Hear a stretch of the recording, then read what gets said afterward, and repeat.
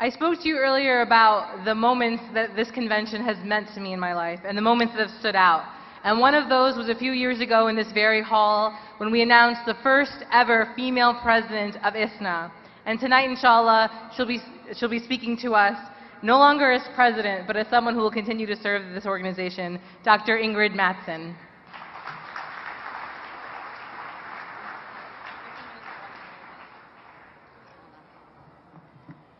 السلام عليكم. أعوذ بالله من الشيطان الرجيم. بسم الله الرحمن الرحيم. الحمد لله رب العالمين. والصلاة والسلام على سيدنا محمد وعلى آله وأصحابه أجمعين. Well, now that I'm no longer president of ISNA, I feel liberated to say what's on my mind. No, I always did. But, you know, I have prepared a talk here that addresses the theme. But as I was coming here, there were some people who were mentioning the talk that we had last night, the panel that we had last night. And during that panel, we were speaking about some of the hardships that we faced last year. It was a really difficult year, 2010. And during the month of Ramadan, which was the month when we wanted to be the most connected with our religion, we found the most very disturbing kind of statements and opposition to Islam and Muslims in America. It was really a very troubling month, and I know I was disheartened in some ways. But one of the things I mentioned last night in response to a sister's question, this sister lives in Gainesville, Florida, and she spoke about all the effort that was made last year to prevent one, we could say, rogue Christian pastor from burning the Qur'an. The fact that despite all those efforts, that in the end, he went ahead and did it anyways, even though the vast, you know, a large, almost consensus of Christian leaders told him that it was not a Christian thing to do. So she said, I feel so bad, I feel like I didn't do enough. And one of the things I said to her is to remember this, that the Qur'an is preserved in the hearts of the Muslims. It is not primarily preserved in books. In fact, even at the time when the Prophet Muhammad sallallahu alaihi wasallam died, the Qur'an was not preserved as a complete book at that time. It was preserved in the memory and the hearts of the Muslims. So the physical book is only a memory device.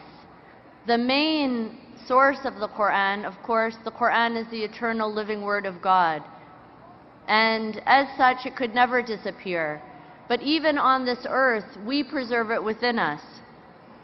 And I thought, you know, one thing maybe we could do tonight is to prove that together and to remind ourselves of that. Now, I was thinking of taking a poll of hands and asking how many huffaz there are in the audience, how many people here have memorized the Qur'an, and then asking, oh, someone raised their hand already. You've memorized the Qur'an, sister? Okay, well, maybe I'll begin with that. Let's just show of hands. We have at least one person in this audience who has memorized the Qur'an. Can you please raise your hand if you have memorized the Qur'an? I think actually you deserve a hand, so if you'll stand up, if you've memorized the Qur'an.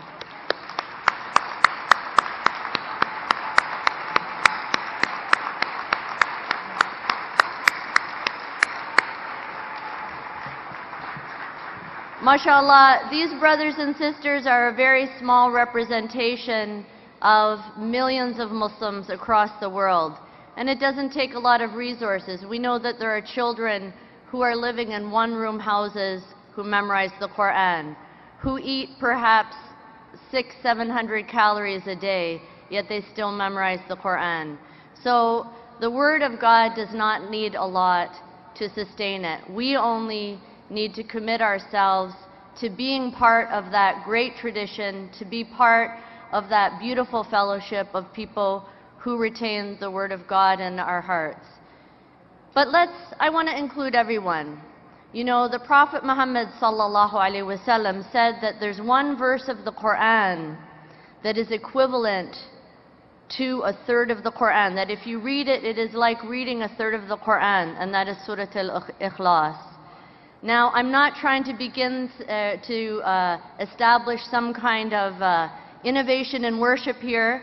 Dr. Muzammil Siddiqui, you can interrupt me if you say I'm doing anything wrong here. But I think just for the sake of our own awareness of what this community is able to do together and what we have within us, apart from anything external to us, I would like us to read one third of the Qur'an out loud together.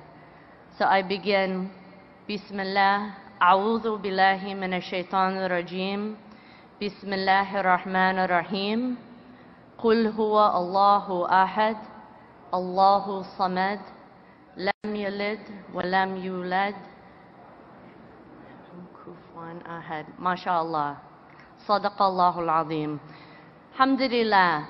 I hope that you retain this awareness and understanding as you leave this convention, as you go back to your communities, as you carry forward in Ramadan. You are the ones, you are the preservers. No one can hurt that.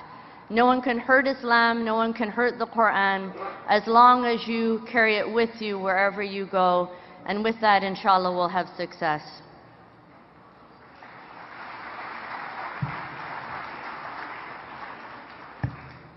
Now, sister, you can start timing me, because this is the real beginning of my talk. I was asked to address the topic today, and if you'll have a little patience with me, it may sound somewhat academic at the beginning, but if you can pay attention maybe a little more closely at the beginning, then you'll understand my point. And what I want to, the title of my talk is Fences Make Good Neighbors. When I was studying first-year Arabic, our professor occasionally read to us from a book of Arabic proverbs. I recall being struck in particular by the expression, Ajar qabla dar, choose the neighbor before the house.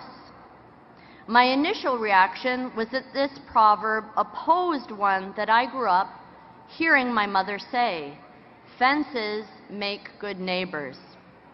The Arabic saying seemed to stress the importance of human relationships. And my mother's words, and she is a Christian woman of English and German heritage, seemed to me to stress distance and separation. Now, this understanding, of course, was undermined by the knowledge that I knew my mother, and although she valued privacy, I knew she was not an unfriendly person. Therefore, I wanted to explore this apparent dichotomy on a deeper level, to see if there were indeed some essential differences between English and Arabic culture, or Christian and Islamic perspectives on how we should live together. So, let me step back in time. When I first heard this saying, choose the neighbor before the house, I can tell you that this came at a time in my life when I'd been Muslim for only a few years. As a convert to any religion will tell you, there are always many people around who look at you as highly malleable in your faith, and they hope to influence your views and practices in one direction or another. As a new Muslim, the proper relationship of Muslims to people of other faiths was certainly one of the hot topics about which everyone seemed to have an opinion. Some Muslims forcefully asserted that the dividing line between Muslims and all non-Muslims, in fact, was a demarcation between perfection and corruption, guidance and misguidance, good and evil. The belief in the complete absence of goodness in any people outside of the community of believers compelled these ideologues to essentialize any apparent differences in our communities. Even simple cultural differences were for these people a sign of a deeper core value or lack of value. Now, if I had embraced this ideology, it would have been easy for me to look at the difference between the English and the Arabic proverbs about neighbors as a sign of essential differences. I could have looked to the Arabs as warm people who care about neighbors and human relationships, and the English as cold individualists. Now, the antidote to ideology is knowledge, both in the form of scholarly learning as well as common sense. So if I was going to get to the bottom of the meaning of these apparently different approaches to neighbors, I was going to have to do some more research and to think. What I first learned is that my mother's saying was in fact a widely articulated European proverb that came in many forms, most famously perhaps in its appearance in Robert Frost's poem Mending Wall, where it reads, "Good fences make good neighbors." Now I realize that there had been an ellipsis or an absence in my mother's statement, an assumed meaning, which is what the word ellipsis means, in my mother's statement, and that I had as a child utterly misunderstood her meaning. When my mother said fences make good neighbors, I thought she had meant she preferred a wall of stone and mortar to a human being as a neighbor. I had thought that she meant that dealing with human beings who are needy and nosy is more trouble than they're worth. In fact, what she meant, and what the saying means, is that it is easier to keep good relations with your neighbors if there are clear boundaries between your property and theirs. Property disputes are avoided and privacy can be maintained when these lines are clear. The fences, while keeping neighbors apart in some aspects, also allow them to live side by side for many years in peace. The relevance of this story for today is that all too often religious polemicists make the kinds of leaps of judgment that I could have made in this situation. If we are to be people of integrity and honesty, we have to push back against these simplistic approaches to each other's languages and cultures and experiences. How often have we read polemical approaches to Islam, where the sacred sources of our tradition, the Qur'an and the teachings of the Prophet Muhammad, peace be upon him, are ascribed a negative meaning, because all of the tools of proper exegesis, historical and cultural context, grammar and linguistic analysis are ignored in a frenzied search for an essential rotten core. I am sure that Christians have experienced the same kind of assault on their tradition by hostile outsiders, in particular the neo-atheists and their complete distortion of any religious tradition and their texts. So what does our tradition really say about neighbors? And there are so many teachings and so little time to speak about it.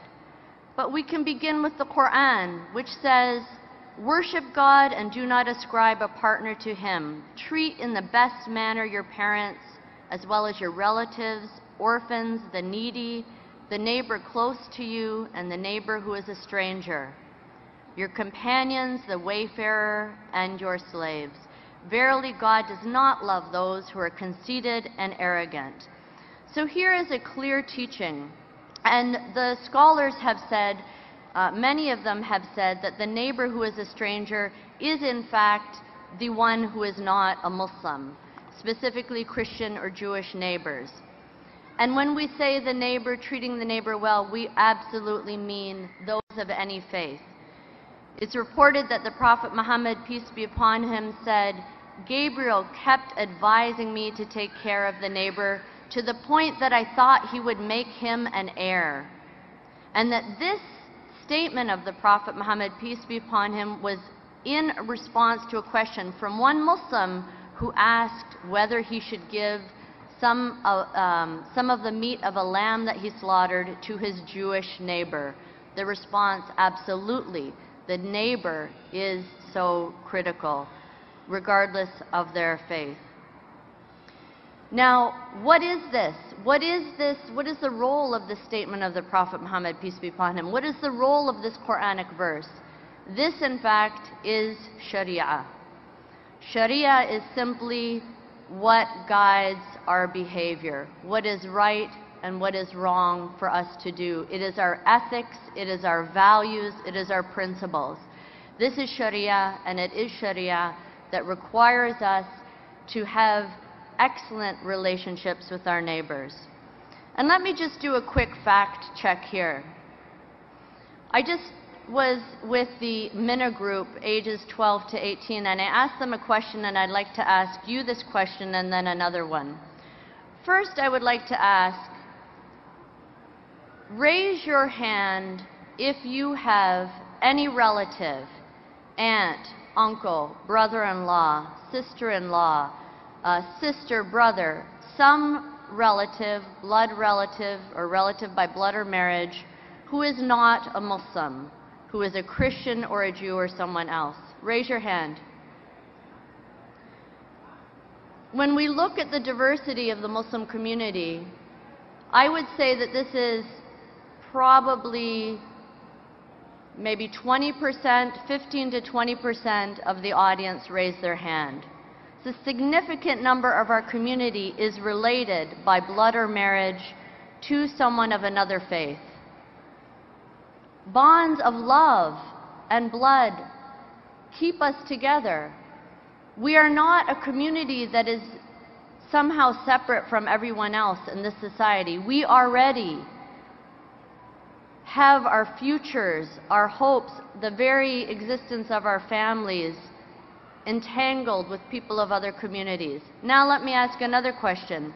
How many of you would count among your closest friends someone who you would regularly go to for advice, invite to your home for dinner, or socialize with on a regular basis?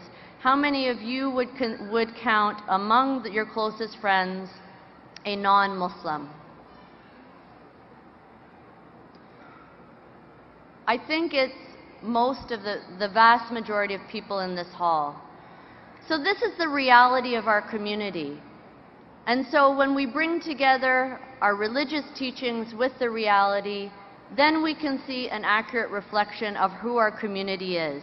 And it is because of both this religious commitment, this ethical commitment, as well as the reality of our lives, that our community is already committed to the common good. We have Muslims across this country who are working on a regular basis for the betterment of the society. We have over a dozen healthcare centers that have been opened and who are run by Muslims. We have hundreds of examples of soup kitchens, shelters, volunteer work that are done for the general community. This community raised thousands and thousands of dollars for the people of Haiti, the people of New Orleans, the floods and the hurricanes that plagued this country just in the last 6 months. The Muslim community has donated generously. So we do not need to justify our presence. We do not need to start from scratch. We already have very deep roots in the society. We have a good start, and the key is to keep focused on the right thing and not get distracted by those people who would love for us to be distracted, to burn and expend all of our energy into endless and fruitless debates framed in a manner that of their own making, where we constantly are turning our attention to defending ridiculous accusations about Islam instead of turning to those who already have opened their arms and opened their hearts to us and working with them to address the real problems of this society. I urge you, certainly things are going to get more difficult in the next year. We are going to struggle with a lot of politicization of religious discourse, of prejudice. Don't get distracted. Remember that we have a very strong foundation. We have our friends and our neighbors. We have a very good basis that we're already, that we continue to build on, and inshallah, Allah will bless us for as long as we continue to do this work with sincerity. May Allah bless all of you and your families. Assalamu alaikum.